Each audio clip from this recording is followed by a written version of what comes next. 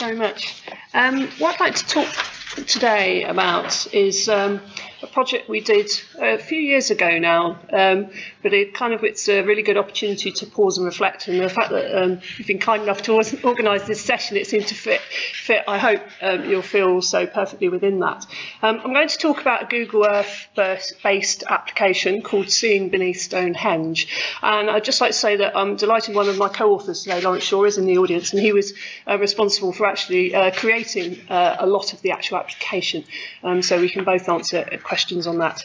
What I'm going to do is talk a bit about the archaeology behind the application, why we decided to make then the application based on the archaeology we'd found.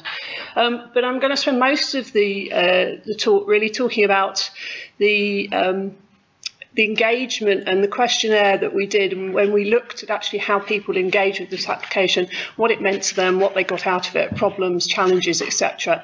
And really then take an opportunity to look back and think where we are now, and actually whether, given the opportunity, whether we do the same again using Google Earth, and whether actually it still has a lot of potential for us as archaeologists, or whether other things have overtaken it.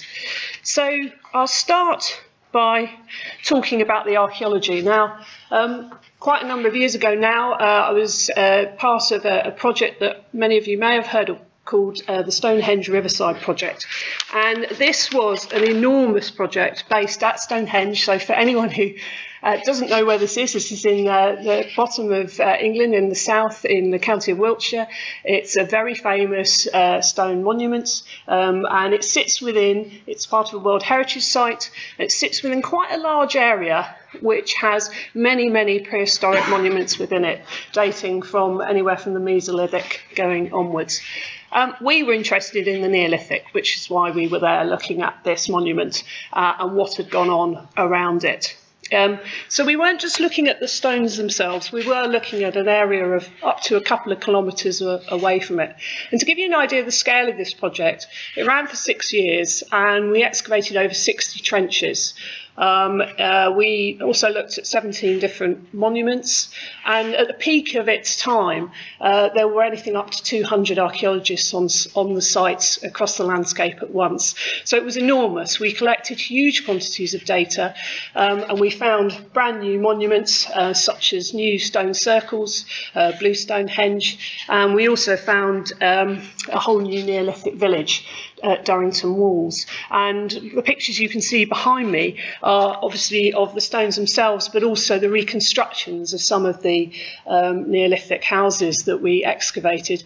And the results fundamentally changed our interpretation of this monument, and the new visitor centre, which you can see up there, I think on your top right, behind me.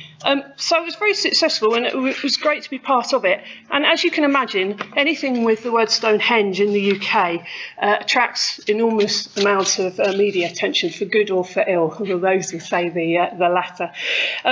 And it was fantastic. We had a lot of press coverage, but we also clearly captured the imagination of many of the public. We had over 20,000 visitors over the course of our project just coming to see the excavations and wanted to get engaged. Lots of volunteer engagement, schools engagement, all sorts of things like that. We had international press, you know, various TV programmes ad infinitum. I suspect everyone was bored senseless by the end of it.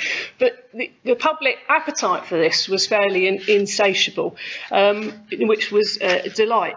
But in 2009, when we stopped digging, so that's quite a long time ago now, obviously the opportunity for the public to come and see those excavations in the field, and a lot of the media attention around it, obviously by its very nature, started to fade. We had a huge backlog of material, because certainly when we started the project, we had no idea it was going to get so big, and we had no idea we were going to find so much stuff. So as with any excavation, there's so much post-ex that needs to happen before you can get then the final information out. So there was going to be a kind of hiatus between us actually stopping doing the excavation and then actually producing final publications. Indeed, some of those final publications will be coming out within the next 12 months. So if you think that's quite a long gap, 4 or 5 years. So we wanted to think about a way that we could kind of keep on engaging with the public and get some of our interim findings out there prior to the kind of traditional monographs and then the public book that will go with it. And it was at this point we got talking to someone from Google, and they suggested to us that we consider applying for Google Factual Research Award. And they said, there's something you might want to think about is that we're supporting work to put layers on Google Earth. We don't have many archaeology ones at the moment. We think it would be an interesting idea. So we went ahead with that, and we were delighted to be awarded a small amount of money. And we had, at the time, about 100 gigabytes of data, everything from traditional archaeological maps and plans, geophysical data, lots of aerial photography, also other things like 360 recording as well. But it was in essence, quite a traditional excavation for the UK. So a sort of a fairly traditional suite of data sets. And what I'm not going to talk about today is the technical side of how we put this together. But those of you who want to know more about that, Lawrence and I'd be very happy to talk about it at the end or later today or tomorrow. Essentially, what we created was we took a kind of the best bits of our data and we created a number of layers that people could download for free and explore the Stonehenge landscape and all of our work through Google Earth. And so what you'll see if you download the layer for yourself, the KMZ file, is you can go and visit everywhere we've dug, so the 60 trenches, all geolocated. You can look at all of our trenches. So, for example, you can see what we found in each trench, a little synopsis of what we had there. You can take a landscape tour if you're not familiar with the Stonehenge landscape and learn a bit about the archaeology and how the chronology of things work together. And you can do that either by audio or by subtitle. But really, it's a kind of self-guided and self-integrated tour. So you can do what you want. There isn't a specific route way through it. You can turn various layers on and off. So if you're interested in the trenches, great.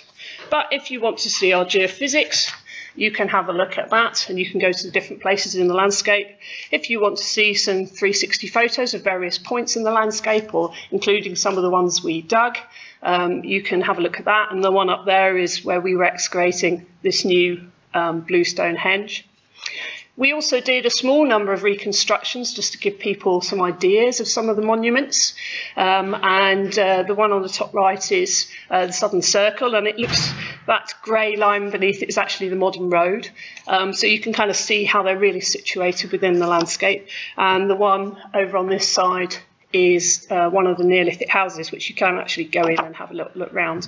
And if you want to, you can turn on the maps and plans, and we've digitised a bit of some of the trenches so you can see how the reconstruction sits over the actual archaeology that will be found. So it's quite varied. There's a few videos in there as well. So we tried to put a mixed kind of media together. So hopefully that gives you an idea of what the actual application's like. But really what I want to concentrate on today is actually how people engage with it and what they did with it and what their feedback to us was. So we launched it quite a while ago now in the autumn of 2011. And we used an awful lot of social media to promote it. Again, because it was Stonehenge, we were lucky enough also to get some press associated with it, which helped. And we saw, as would be expected, an immediate spike. We had 8,000 downloads within the first couple of months. But of course, inevitably, they start plateauing away once you start stopping on the social media, you're not so active. So we saw that kind of curve going, immediate peak use, then down. But I should say, even up to today, there's been 80,000 downloads of the application from the bespoke website that it sits within. And if you work that out, that's about 2,000 a month. Although the peak is at at the beginning. So it's quite surprising, I think, to us how many people did engage with it. But then again, you've got to remember there are, was it 1 million users of Google Earth? I think it's had 1 million downloads.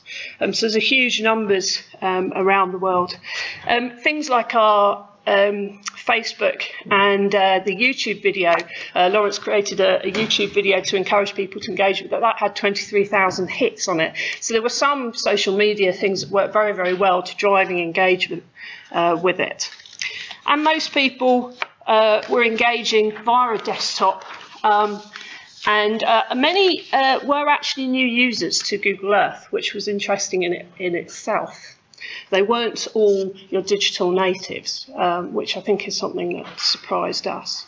And the range was over 100 countries, different countries downloaded it, although the site is, I should say, and all the text was just in English only. But we ran a questionnaire to look at actually what people were getting from the experience. And in particular, what we were interested in was, we wanted feedback on how, if we were to do something like this again, we might consider it. But particularly, I think for me, I was interested in how the effects of engaging with a digital application influenced people's engagement with the actual physical archaeology, and whether they were more likely to go and visit it and actually find out more about the site. And so we had over 150 responses to the questionnaire, and we had an incredibly positive reaction to the application. And people just said they absolutely loved it. There were very, very few who really said, you know, this isn't for me. It was literally in 1 or 2 responses, and that was mainly actually to do with the problem with they just didn't get on with technology, so they found using Google Earth as an application not something that really worked for them. Most of our respondents, 70% were from the UK, 5% from the rest of the EU, and then there was another 15% from a whole range of countries, North America, but all over the world, as far as Yemen, China, Japan, all over the place. But the key thing from this was over 80% of people, when you analyse the data, said that using the application would make them more likely to visit the monument. So there were a subset of people who were already interested in archaeology, and I can break down this more in questions if you like, who said they were, you know, they were clearly interested in archaeology, and that's why they come to the application. But there were a good percentage of those that didn't know much about Stonehenge, but just had heard a bit about it, so they thought, you know, they'd have a go. And actually, they hadn't necessarily been there, but after using the application, they said they'd be far more likely to actually go and visit the site. And to me, that was really quite, I don't know, surprising. I think I thought that maybe people would look at it because they were already interested in Stonehenge, but it was certainly acting as a driver. We also looked at the profile of users by the questionnaire, and I should say that when we started this project, you know, we were given this opportunity by Google, but I think it's fair to say that we didn't actually think much beyond, actually, we're making something for the general public, which of course is a very broad suite of people. And in hindsight, it would be much better to think about actually which audiences we were targeting. But what we found was a significant proportion of the questionnaire responses were people who were interested in education. And a lot of people teaching A-level archaeology in the UK had found it and had wanted to use it. Now, whether educators were more likely to answer our questionnaire because it was an educational product is an interesting question in itself. But we also found that there were a number of commercial archaeologists too who commented, and you can see one example of this here. And so we had about 20% of the responses were from commercial professional archaeologists, i.e. non-academic. but huge amounts. So I think we have 52%, half of the respondents, they identified themselves as having a general interest in archaeology. So it's possible that that questionnaire is being dominated by those who already view themselves as pretty interested.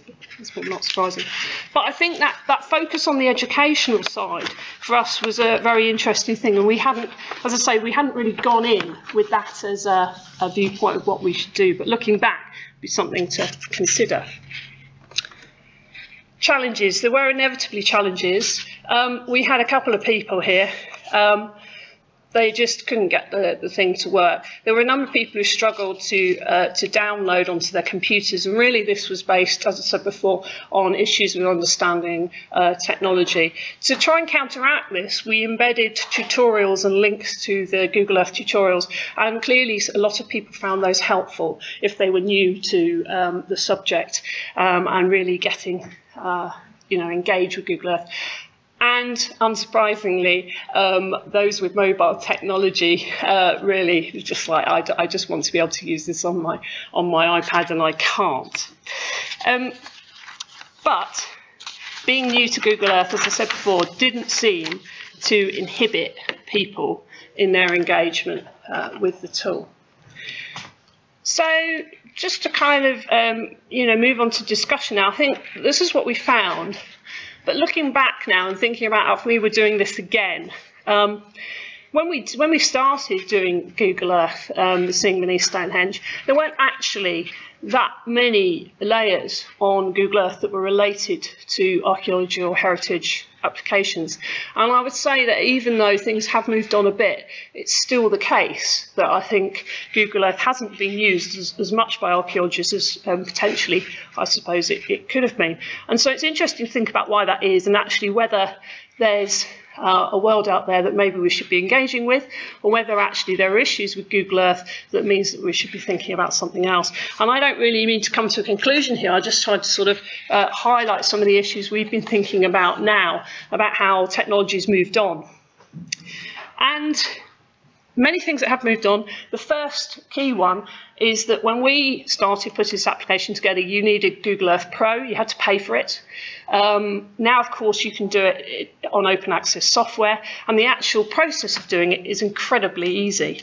It took us a very long time before, because we had to create a whole load of issues around creating the coordinate system from ArcGIS to make it fit with Google Earth, and a whole variety of other issues associated with the GIS relationships. That now has been largely removed, so we could do it much faster. That would be great. Another key point is time. Again, it took us a lot longer because of these issues, but it's still, I think it's fair to say, although it is much easier to do something like this, it does take someone, obviously, to sit down and physically do it. And often, I think, because we hadn't gone into the project thinking we're going to do this at the end of it, we haven't planned it from the beginning. And I think now, if I was trying to do something like this, obviously I would like to think I would do it at the start of a project so that I can embed it in. But actually, it's although it might seem relatively simple, I'm sure we all know that producing something like this is not the work of that's a mere a moment, as one of my colleagues famously said. Bigger question, is Google Earth still the right way to go? Is it actually an untapped resource for us with so many people downloading it across the whole globe? Well, there are other solutions now. We've got a variety of alternatives, some of which are up here. ArcGIS Online, which I know there's been some talks about during CAA this year. Also, QGIS now has a 2D visualization plugin, and also there's lots of ways you can stream web data, so you can actually connect through your GIS straight to the web. So it's much easier than when we started. Google Earth hasn't really embraced mobile technology in the way that we might hope it would have done when we started. And you could also suggest that actually apps are possibly an interesting way to go, although I would hesitate to say that they're at a point where they're so easy to make that you could do it in quite the same way. I think the resources required to produce something that was really good, and then also to persuade people to physically download the app, is tricky. If you're on Google Earth, at least you've already got that, and everyone's got it free and downloaded. Google Maps. Google Maps has obviously become much more widely used and has the very big advantage that you can go straight from a web browser, that you're not actually having to open up something else. And I think really, you know, it has started to be able to bring in multiple data streams. You can now get 3D imagery in it, but we don't have the same suite of satellite images within it as we did on Google Earth, and you can't yet, although I'm sure it will come, embed bespoke tours, and we found those very, very useful within Google Earth. Other things to consider are data and data permanency. It's interesting to reflect on these, because actually about who owns the data and whether it should be around forever, etc. When we started doing Stonehenge Riverside project, we always knew we were going to archive with the Archaeological Data Service. So for us, the data was going to end up being archived in that forum already, so that was going to be okay. Obviously, the problems with Google Maps and Google itself about the ownership of data has put many people off engaging with those products, and that's something that's come in since we actually made the application. But I think moving beyond that, thinking about the lifetime of our project, essentially I would, I suppose, almost argue that our project is coming towards the end of its lifetime, and that these things are going to be around for the limits within the current technology, and also the current set of interpretations, because what you have on Seen Beneath Stonehenge is a snapshot of our views at that time. Now, it's very informative and it contains a lot of data, but obviously it's going to be superseded by our interpretations and the write-up of the entire site. And it was never designed to be actively curated. So this is not something that we've been going into and updating, etc. Essentially, probably what we would do next is think about what should we replace it with wholesale, rather than trying to go in and mess around with it. Now, I don't think that's wrong. It's had a fantastic lifespan. It's been going for over 5 years, and it's had 80,000 downloads. So could you argue then that actually it's done its time and it's done well? So just to conclude, really, I think it's worth considering whether, as archaeologists, we've really engaged enough with Google Earth. It's clear that the public have an insatiable appetite for digital media in which to engage with our material.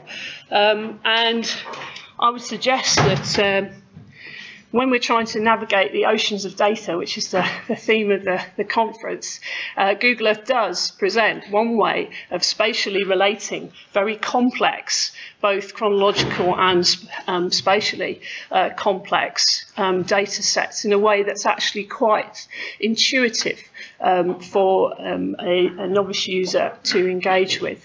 And I think possibly something for us that we've really noticed is that even those people who have yet to really fully embrace some of the technology as compared to the specialists we have here at this conference, the next generation of digital natives are really, really technology expectant. And I think we have yet to give them everything that they expect.